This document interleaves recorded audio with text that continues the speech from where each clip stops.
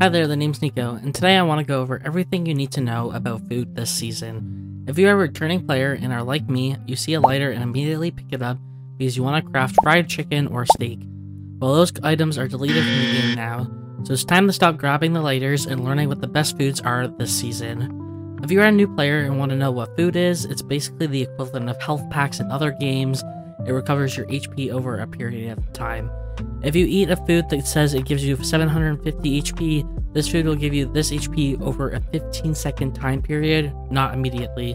So make sure you eat your food early in a fight to get the most benefit from it. So food works a little differently this season. Instead of before where you could combine food or use lighters to make a wide variety of food, you need to go to a campfire. There are static campfires located around the map located at these locations, but you can also find portable campfires as a drop from mutant animals. All you need to do is sit beside a campfire and suddenly you'll see a bunch of food options as long as you have food in your inventory, and then you just need to craft them. I did want to note that there are some food items you don't need a campfire for, such as healing potions, but these items are more scarce. Now you might be wondering what food you should be making. Well, I'll be going over what I believe are the top 5 foods to be making this season. If you saw the thumbnail, you might have noticed familiar or unfamiliar food. This is called a breakfast sandwich. In my opinion, this is the best food in the game right now. Now, what makes this food the best? Well, first of all you need is bread and meat, and you start with 2 pieces of bread at the start of the game. Bread can also be found in chapel, hotel, hospital, police station, gas station, and school, which is currently called warehouse for some reason, and meat is found on every animal except for bats and dogs.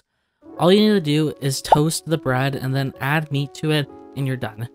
This food provides 675 HP, which is the second highest HP you can get from a rare food, being behind tandoori chicken, which gives 750 HP.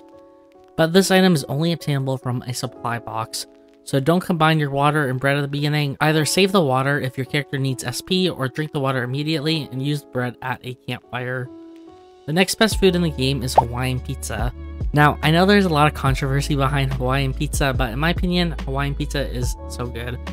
Let me know in the comments if you are a Hawaiian Pizza lover or hater. But besides being delicious in real life, this food is delicious in-game, providing you 822 HP. To make Hawaiian Pizza, all you need to do is find a frozen pizza in a box and take it to a campfire. Now, the reason this item isn't the best food in the game, in my opinion, is because you can only find 1 frozen pizza per zone, which means it doesn't follow loot distribution logic. So you have to search every box in the zone to guarantee finding the frozen pizza. If it was more easily obtainable, it definitely would be the better food. Now, the next 2 food items are tied, and those items are salmon steak and sweet potato. Both foods provide 822 HP. The way you get these items is from gathering either cod or potatoes. Both salmon and a yellow sweet potato have a 20% chance from being picked up instead of the normal item, a cod or potato. Then you just need to take this item to a campfire and cook it. Now, each time you fish or gather, you only get 1 fish or potato, so that's why it isn't higher on the list. Plus, there's a waiting period before you can gather or fish again. Next is fish and chips.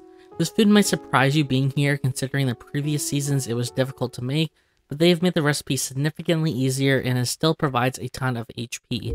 All you need to do is catch cod and gather potatoes, go to a campfire, make your fish cutlet and french fries, and then combine them. The reason why it's easier this time is because carp have been removed from the game and you can catch cod in stream. So all you need to do is gather the potatoes in temple, then walk into stream, and there's a conveniently placed campfire for you to cook. This food gives you 750 HP, which is one of the best foods in the game, which is why I'm saying it's the 4th best food. And the last campfire food you should know about is Sizzling Steak. It's basically the same as steak from previous seasons. All you need to do is take meat to a campfire, then cook. This food only gives 550 HP, which is okay. The reason it's up here is because of its convenience. Don't have any food, just kill a chicken, grab the meat off it, then go to a campfire. Or you might find a portable campfire and you can just cook it immediately. Now, a bonus food that would be good to know is healing potions. This is because you can make this food without the need for a campfire. All you need to do is find flowers, an oriental herb, and a glass bottle. Combine the flower and oriental herb to make an orchid, then combine the glass bottle to make healing potions. You get 3 healing potions for every craft, so this is good enough to use until you find a campfire. This food provides 625 HP, which is better than steak, but not as good as breakfast sandwiches. So these are the best foods in the game right now, in my opinion. I hope that when you hop into a game, you aren't panicking about what food to make. If you enjoyed this video, consider subscribing for more Journal Turn content, and I hope to see you at the next video.